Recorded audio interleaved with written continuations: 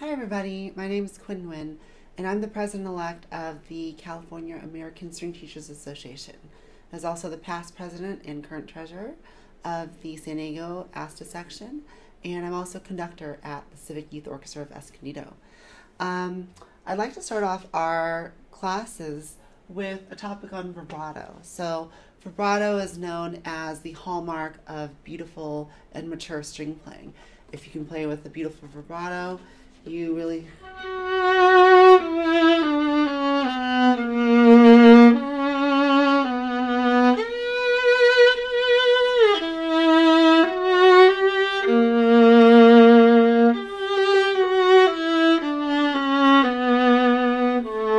etc. and so on and so forth. It's really something that helps us be expressive.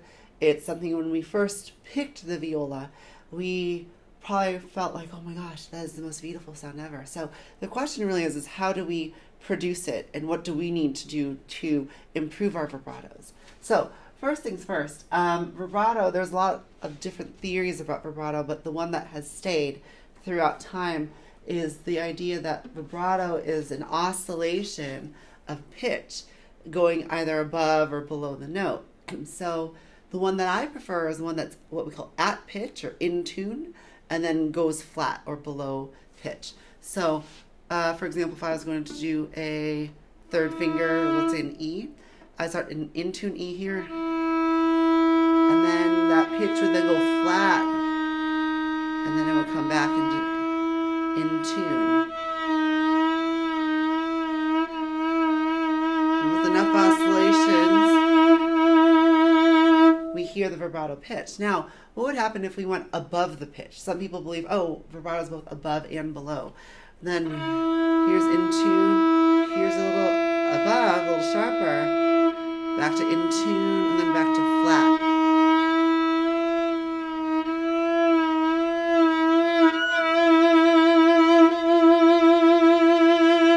And when you're listening to that, you might sing a certain pitch, like, ba.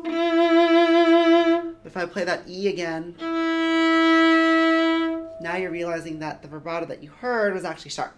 So there are reasons to use that above vibrato. Usually, for example, if you're a soloist and you really want to spin your sound above the orchestra, then you would use that model. But for most orchestral playing, most chamber music playing, and just tasteful playing in general, you probably want to do at pitch or below.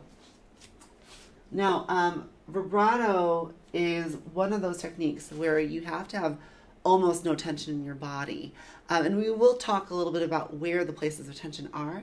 But in general, if you are really tight and really clenched, vibrato is not going to be able to be possible for you. Okay?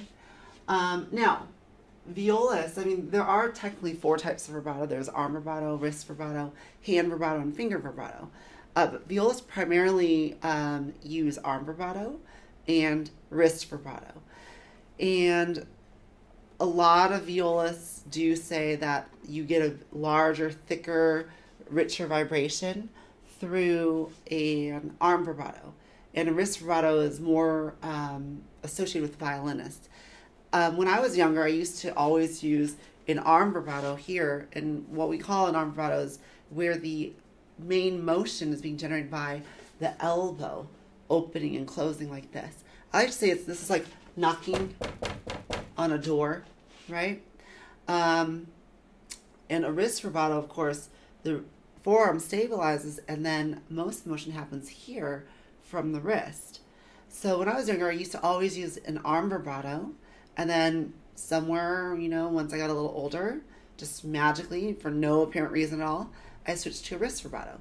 Most people will start to gravitate towards one or the other, right? So I recommend is you try both and see which one is easier for you. Once you can get the vibrato motion, then you can go back and relearn the other type, because it'll be easier for you to assimilate that once you already have a good model for that vibrato, okay? So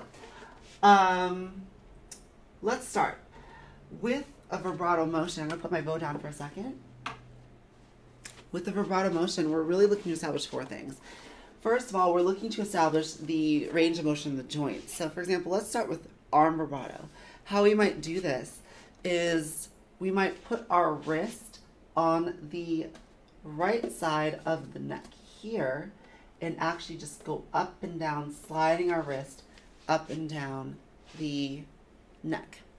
Now you can see underneath my elbow is going in and out, so therefore that's my arm vibrato motion.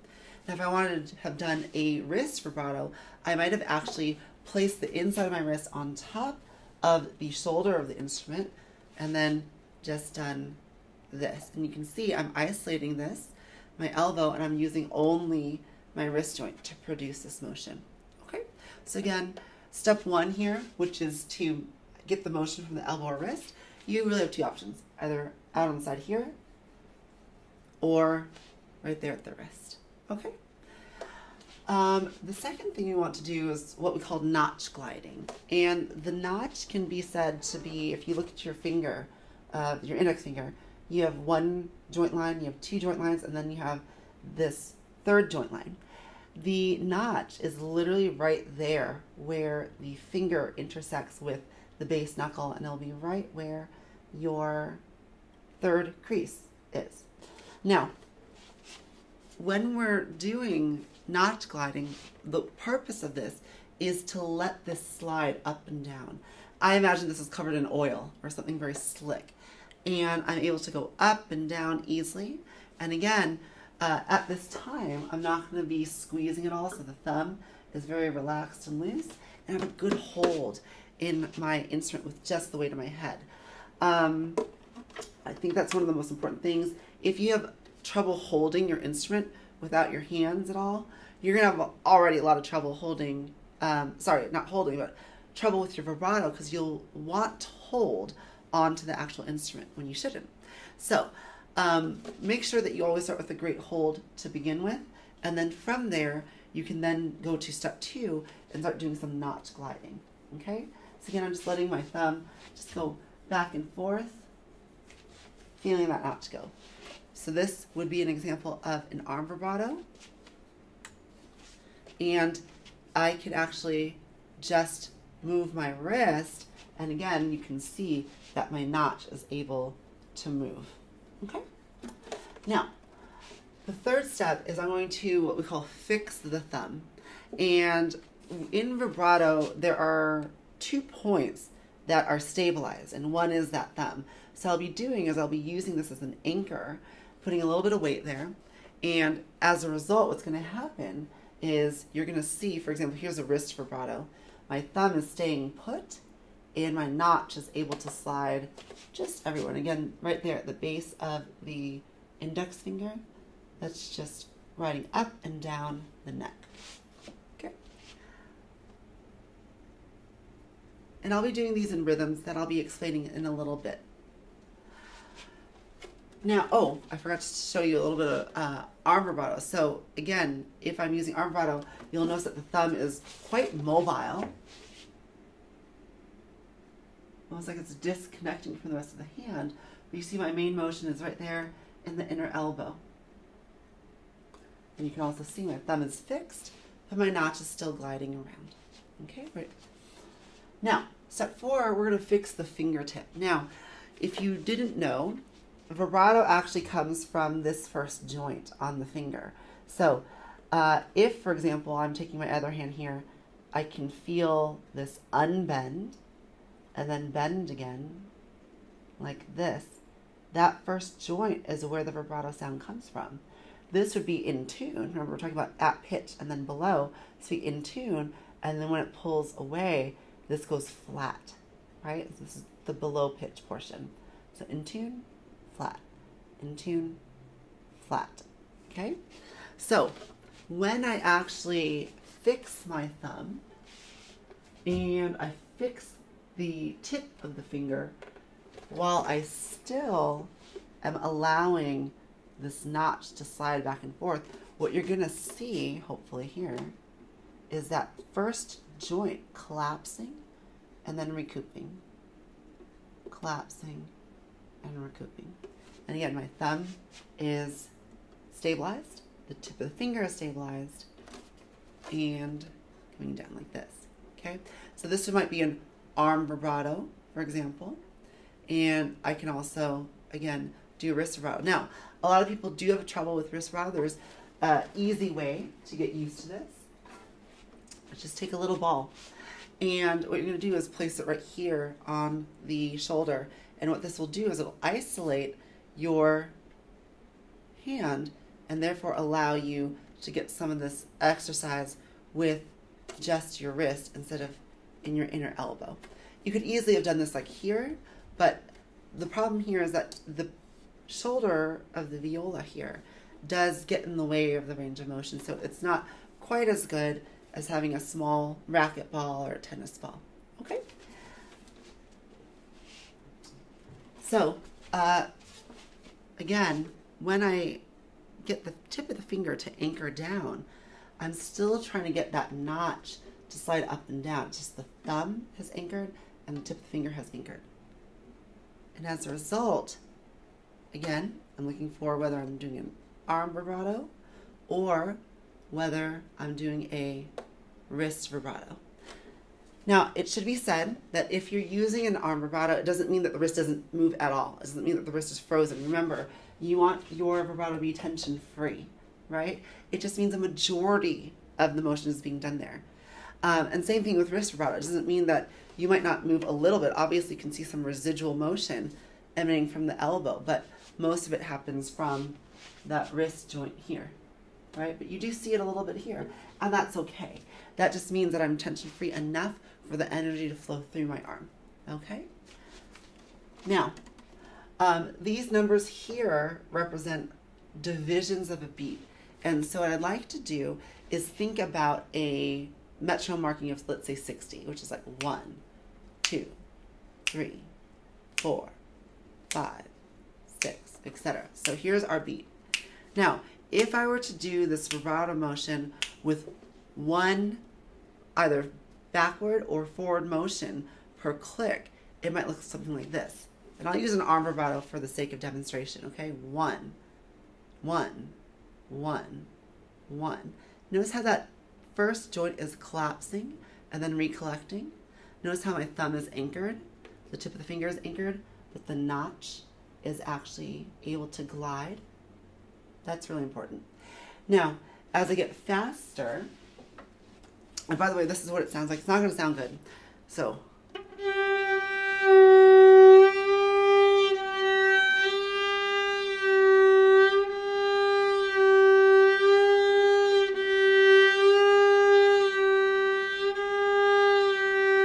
I can go to twos, right? So that's 1, 2, 1, 2, 1, 2, 1, 2.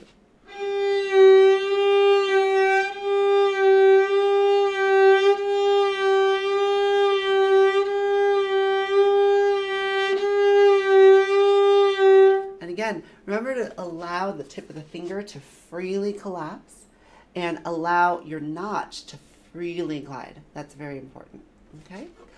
Now I'll go to threes. These are what I call, well, they're called triplets, of course, but I like to call them pineapples because the way we say pineapple is a perfect syllable representation of a triplet. Pineapple, pineapple, pineapple, pineapple.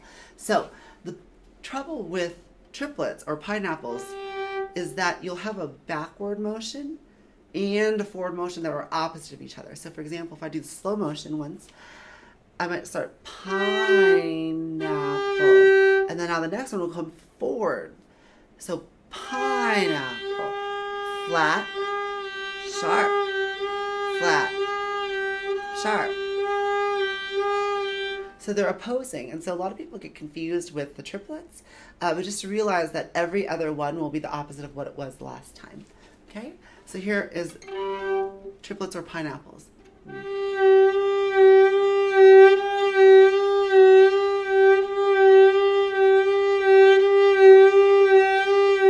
Again, let that index finger's first joint completely collapse and do allow the notch to feel completely free and gliding on the side of the neck. Okay, that brings us to our final one of this series here, and I call this the beginning series because these are pretty approachable. You could probably learn them in about 2 weeks, I would say, and on each finger. So fours, You can think like the word peanut butter, or pepperoni, pepperoni, whatever you prefer. So.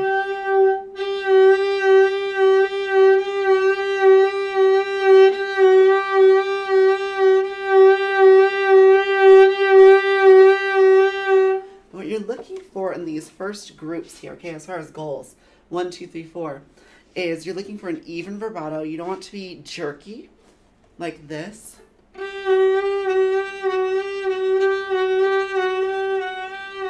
You want to have excess tension. So look for where you're squeezing too hard or too much, or becoming stiff in a certain joint. And also, you want to make sure that you're really being very even with the rhythms. Okay? This brings us to our intermediate set. So 6s and 8s are what I call the intermediate speeds. So if I divide that second, which is 1, 2, 3, 4, into 6. 1, 2, 3, 4, 5, 6. 1, 2, 3, 4, 5, 6. 1, 2, 3, 4, 5, 6. 1, 2, 3, 4, 5, 6.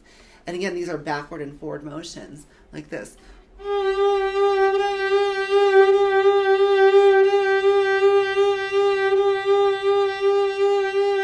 Right? That's one exercise. And then, of course, 8s would be 1, 2, 3, 4, 5, 6, 7, 8. 1, 2, 3, 4, 5, 6, 7, 8. 1, 2, 3, 4, 5, 6, 7, 8. 1, 2, 3, 4, 5, 6, 7, 8. Like this.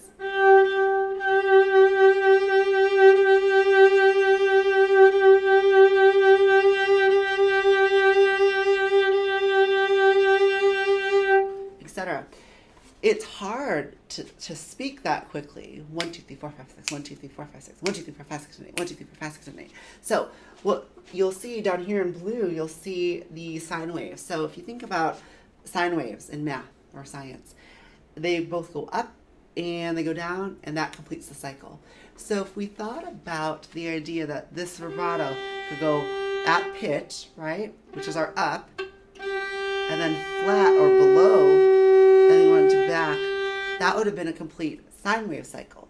So in fact, a group of 6 backward and forward motions is actually 3 sine wave cycles. So again, if this is 1, 2, 3, 4, and I'm thinking 1, 2, 3, 4, 5, 6, 1, 2, 3, 4, 5, 6, 1, 2, 3, 4, 5, 6, 1, 2, 3, 4, okay, 1 and 2 and 3 and 1 and 2 and 3 and 1 and 2 and 3 and 1 and 2 and 3 and 1, 2, 3, 1, 2, 3.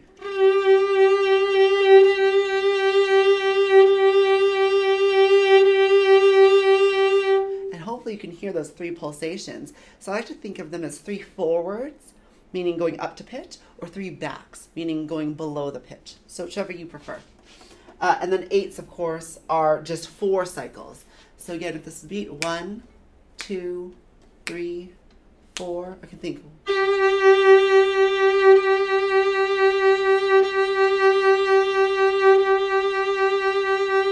Think of 4 sine wave cycles. Okay.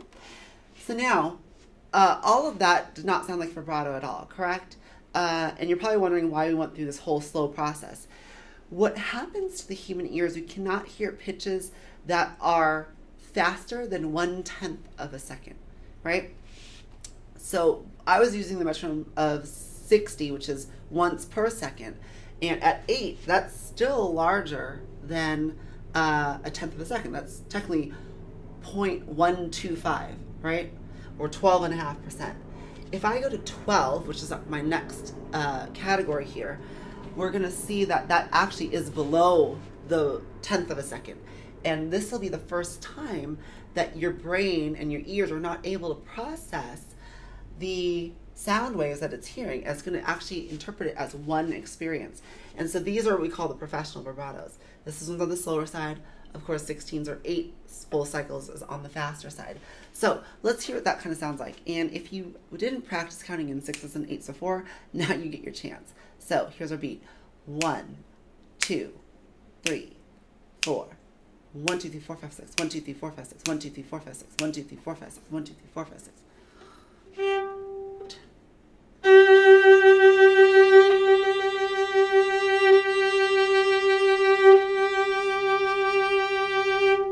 And hopefully now you can hear the pulsations, because I'm trying to make them obvious, of 6.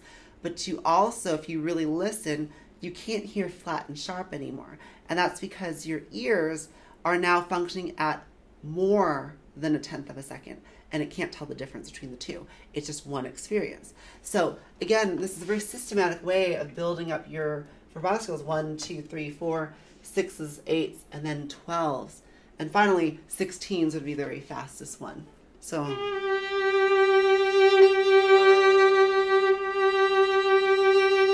okay, I recommend doing those vibrato exercises on your first finger, your second finger, third finger, fourth finger, in different positions. I tend to like second and third positions. Definitely second if you're going to be doing fourth finger. And because fourth finger is a little bit weaker, use your third finger as kind of a crutch. I like to think of, for example, if you went to the beach or a pool and you're to test the temperature of the water, you would stand on one leg and then you dip the other toe or foot in, right? And so that'd be the weaker one. So I like to, the one that you're balancing on, the one that you're standing on, is like your third finger, and the one that you're testing is the weaker one. That's your fourth finger. So whenever I do third finger vibratos, I like to start with my third and fourth fingers as a half step together. And then as my fourth finger gains independence and strength, go ahead and start doing a whole step. And then as it becomes even stronger, you can even do it completely without the third finger at all. Okay? So I hope this has been a good introduction to vibrato and a good refresher for those of you who already know it, and gives you a way for you to have a systematic way to rhythmize your vibrato for the best possible results. All right, good luck. Thank you.